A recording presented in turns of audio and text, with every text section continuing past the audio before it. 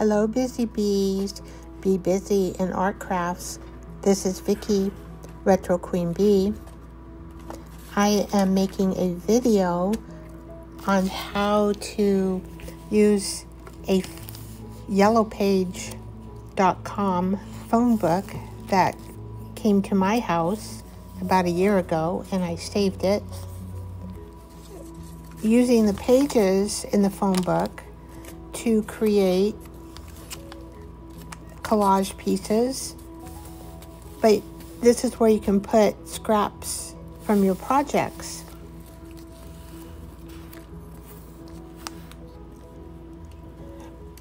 This idea, it just clicked with me when I saw Bonnie and Clive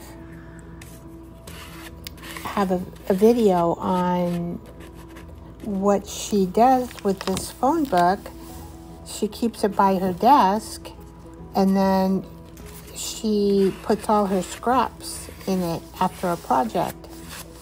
And so therefore, your page is ready to use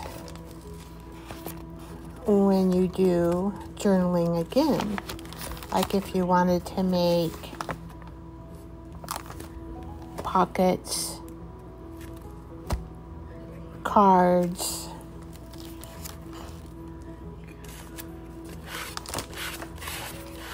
also I decided to start with the master board, so I am kind of fitting the pieces together a little bit more than I would, although I'm not thinking that much, but putting a little more effort into thought so that I can just use it as a master board. And on my master boards, I add sewing, I add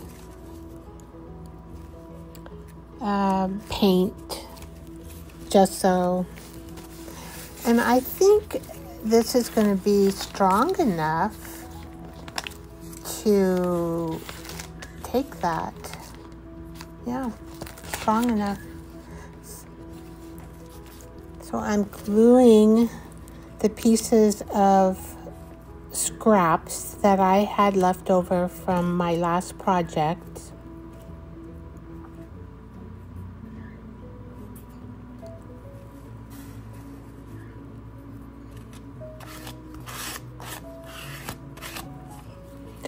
I use a card, I think that's a Nordstrom card, old one that I use to help solidify the glue onto the page.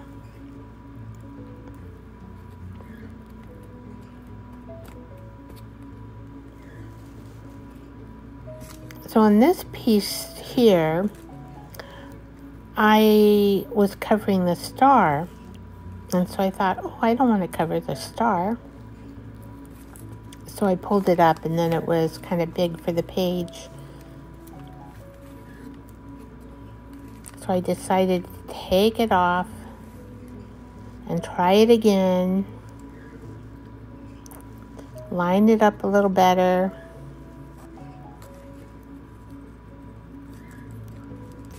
And so now I have the star peeking out. And I patted it down, checking to see what the paper felt like after gluing.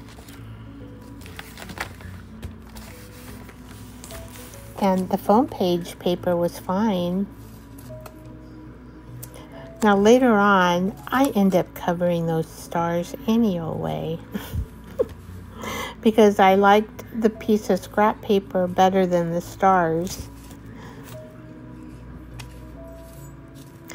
And when I do a little piece section that, sticking out, you got to cover it up, I usually just kind of fold and cut to my best ability to the size of what's needed.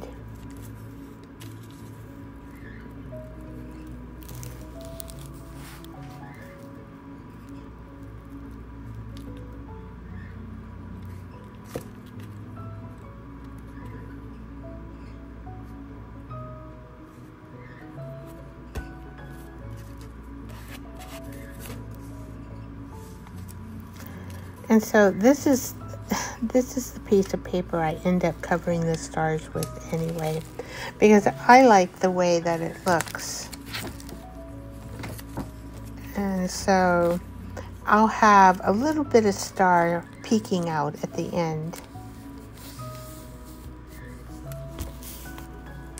Can you believe it? All that fuss with that upper piece of paper. That's why they tell you not to think too much about these things. And I think I'm thinking too much. And plus, this is the first time I'm doing it. And so when I do a new project or something new, I'm a little bit slower at it. And I am thinking, okay, I'm thinking more than I need to with scraps.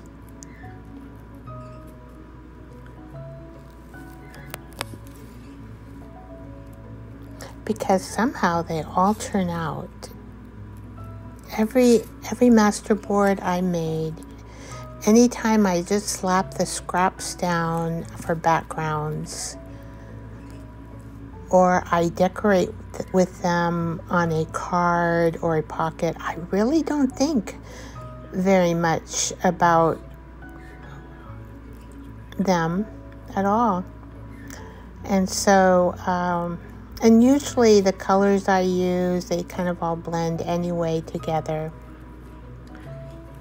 I am a more colorful person. It's really hard for me to go just neutral. Maybe someday I will try it. But I get into neutral and then I go, ooh, I gotta add a little bit of color here and there. Now, Penny, she's really good at doing neutrals. And so that's what her scrapbook page is going to be on. So I would encourage you to watch her video as well.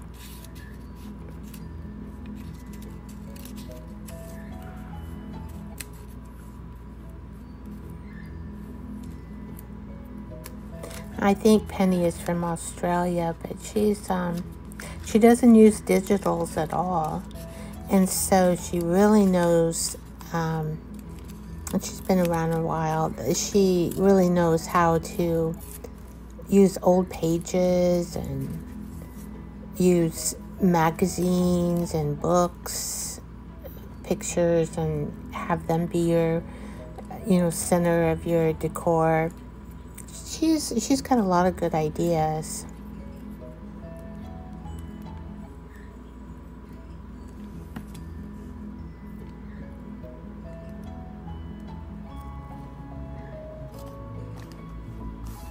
Okay, so I'm done and I'm checking out the page. So I decided to do 2 pages of collage while you guys are watching. If you don't want to watch me collage on the second page, you can skip this and go to, the end of the video and watch a few segments there.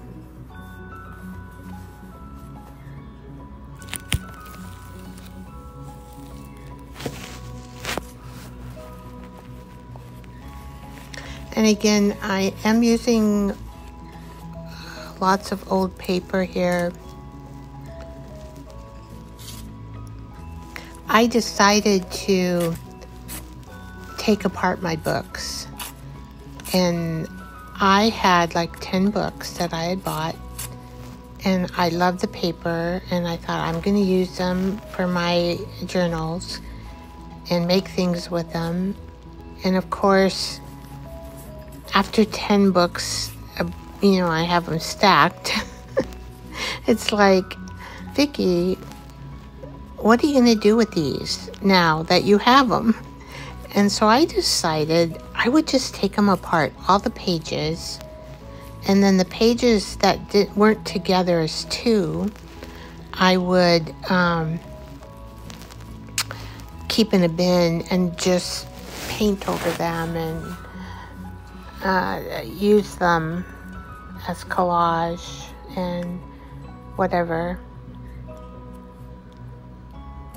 And so this particular red paper here on the old book is from a brayer.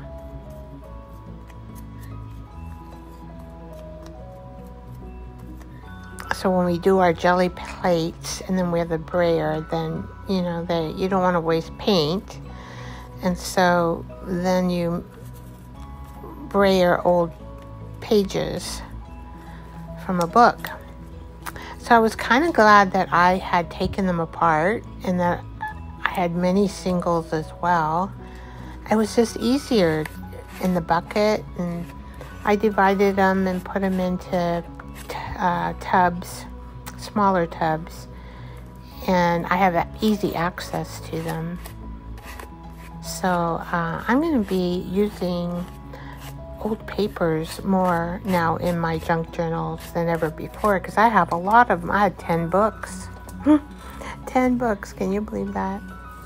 You know, you go to the thrift shop, or, you know, Ricky, she also, in my Patreon group, she has book sales, and her books are like $6, $8, sometimes 10 or 12 if they're like really, really good books.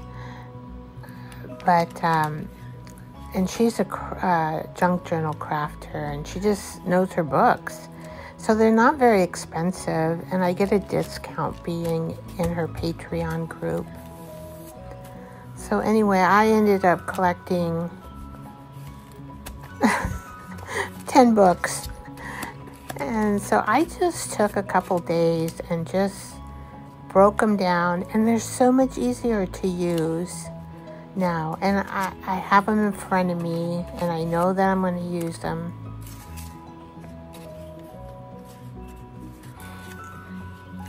That particular, I had to cut that up because I made a boo-boo. I don't know if you guys make boo-boos, but I made a boo-boo and the stencil didn't come out at all. And I used a crystallizing paste to try to make a flower, like it was a distressed crackle paste on top of black gesso. It just didn't turn out, and so I didn't even like the stencil that much. So I said, oh, I'm just going to tear this up and put it in my scrap bin. And here it is, going on my phone book page, my new phone book scrap holder. Gosh, I was so excited. And then to see Penny, she did the same thing today. We didn't talk to each other either. We did the same thing today. I'm just so, it's amazing.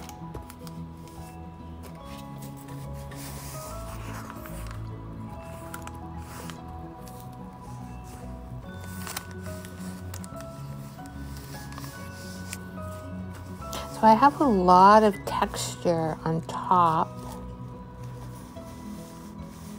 of this page, and I also had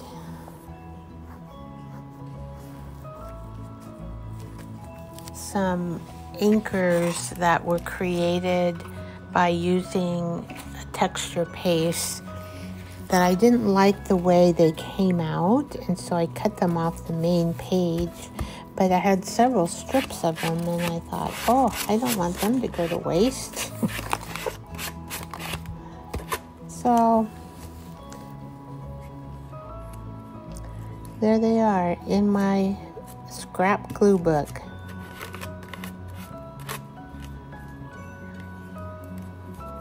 Sometimes you have to put extra glue around the corners. This is old paper too. It absorbs the glue. It's thirsty. The paper's thirsty when it gets old.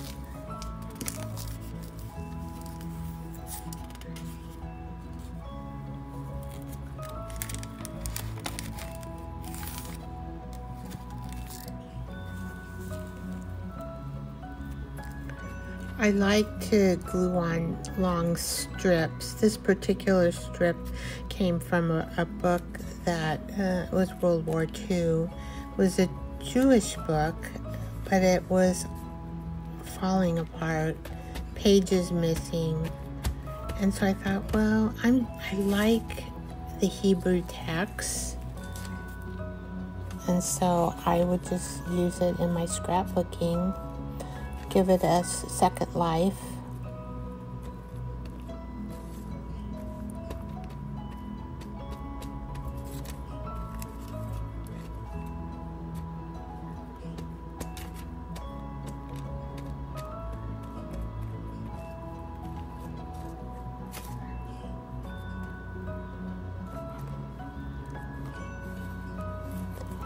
And here I'm being a little picky,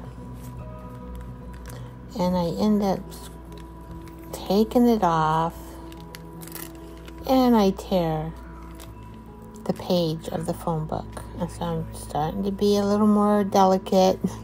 I can kind of be rough sometimes. And I thought to myself, I can reinforce the page. So I thought, no, that doesn't work. I need a thicker page to reinforce the page. And so that's where I found this old book piece, and I put it on, and then I think, let's make it go down further and down further till the little tip is almost covered to there we go. I finally figure it out.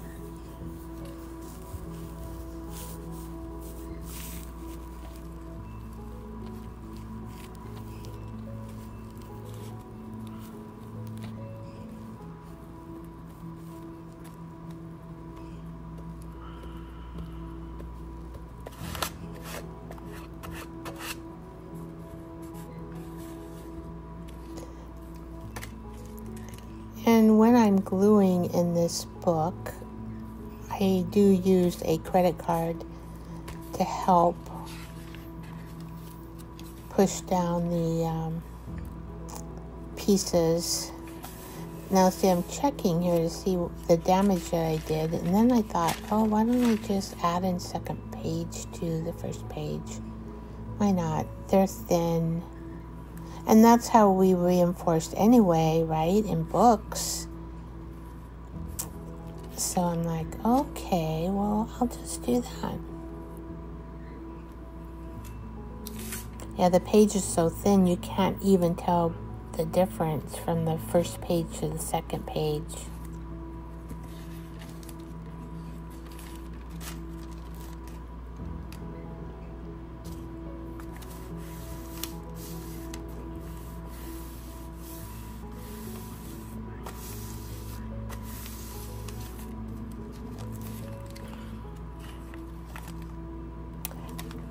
And it worked.